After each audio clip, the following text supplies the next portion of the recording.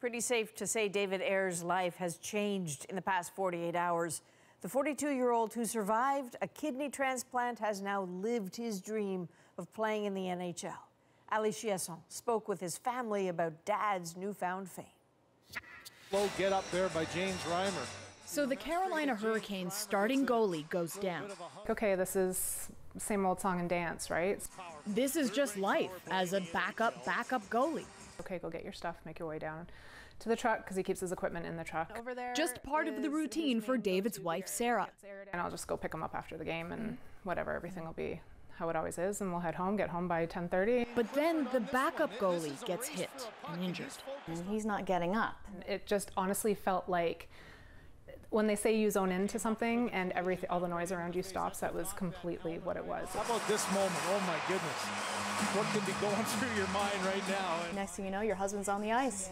I actually grabbed the guy beside me who I don't even know, and I said to him, I'm like, that's my husband. And that's when the Ayres' lives changed.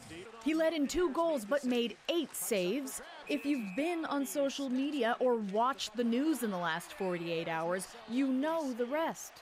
David Ayres, the Zamboni Goalie as he's being billed, has made appearances on SportsCenter, on Fox and Friends. Here he is getting stopped by TMZ. Any word on a tryout for another team maybe? You want who knows? I gotta go back to the emergency goalie for Toronto.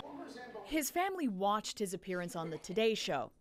That one had a special guest, his mom, who's also his kidney donor. Your dad and I always said that you would get where you are today. Come on, Mom. It's amazing. It's been crazy with all the stuff that's been going on. He hasn't been home lately. I just think it's amazing for him. But the attention at school's been pretty fun for his 3 kids. And some people actually came up to me and told me about how I was famous and everything. Has it sunk in for you? I don't really know. Faces a shot, makes the save. The guy at the game, he said to me, he's like, you're married to an NHL player. Yeah. And I was like, oh, that's cool. Yeah, he's a superstar to us no matter what. Ayres, CBC News, Bowmanville.